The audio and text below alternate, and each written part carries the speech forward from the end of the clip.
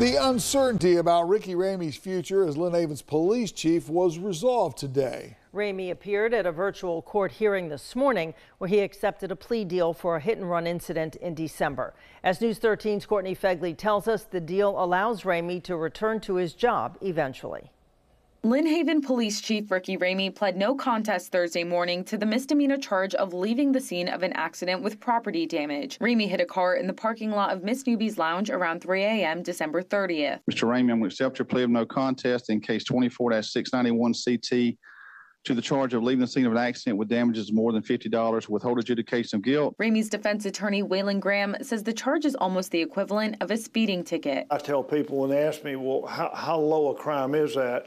I will explain that it's one notch above a speeding ticket because a second-degree misdemeanor is the least criminal crime we have on the books. Ramie will not face jail time or even probation, but there are some legal conditions. One was to pay a small fine. One was to write a letter of apology.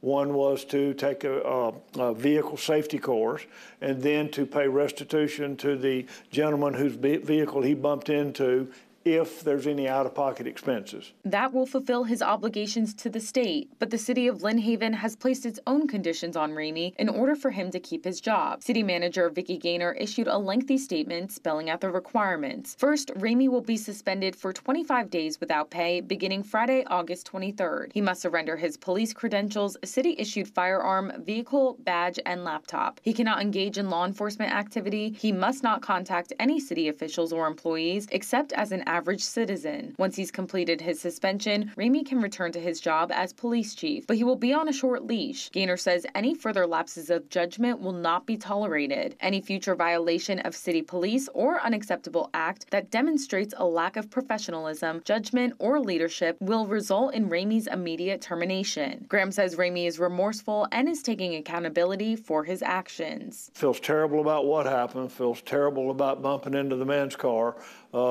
and all of this is weighed heavily on him. In Lynn Haven, Courtney Fegley, News 13, Panhandle Strong. Deputy Chief Steve Enfinger will continue to serve as acting Lynn Haven Chief of Police during Ramie's suspension.